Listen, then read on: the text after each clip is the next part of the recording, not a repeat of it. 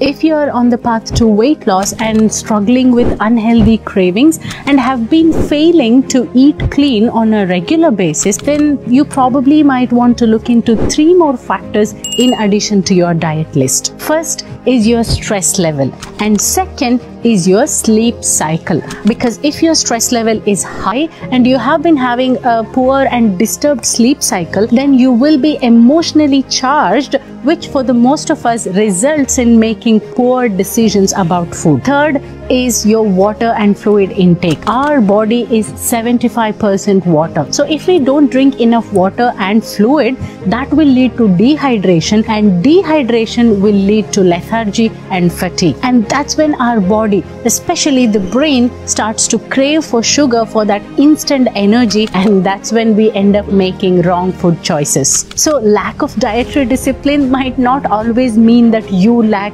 control over your choices. There might be more than what meets the eye. So take a good look at these underlying factors and correct them if required, and see how successful you will be in practicing beating your cravings. Well, comment yes if this was helpful.